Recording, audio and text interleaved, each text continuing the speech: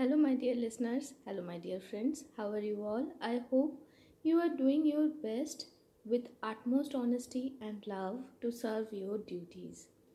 So, let's start the next part of the story, The Four Swindlers.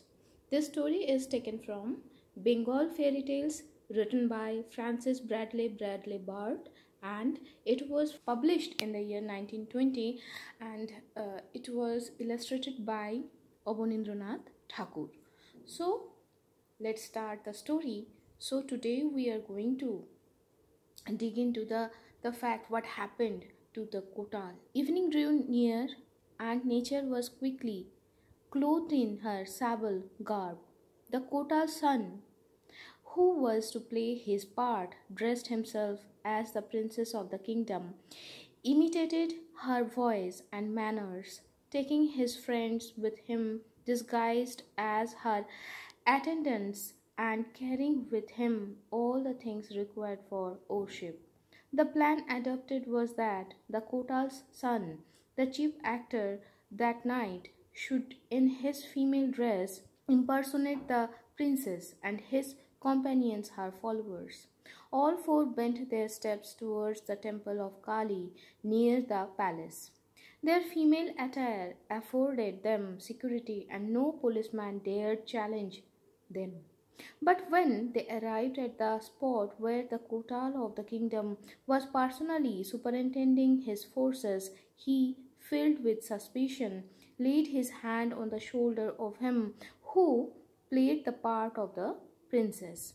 The latter at once assumed the dignity and tone of an affronted lady and threatened to report the Kotal's insolence to the king.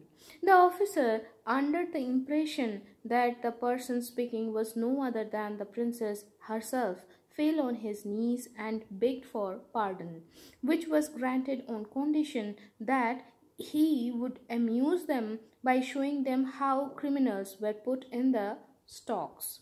The Kotal, hastening to comply with their request, led them into the jail, and having none undergoing the punishment at the time, took off his coat, laid himself flat on his back, and asked one of them to put him into the stocks.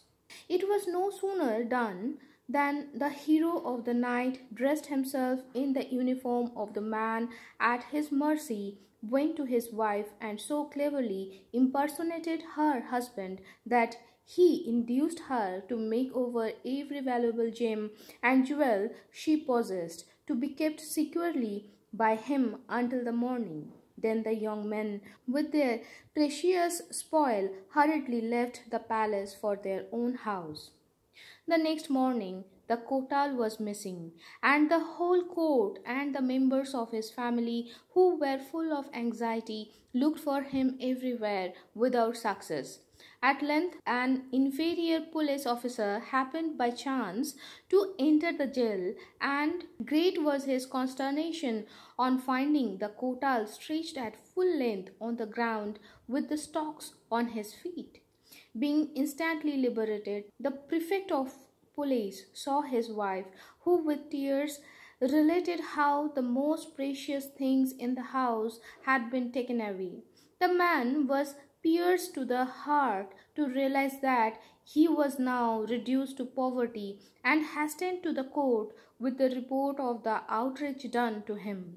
Some pitied him, others, less favorably disposed, laughed in their sleeves at his expense. A little later, the pretender to astrological knowledge made his appearance as usual and announced that the king himself would be the next victim.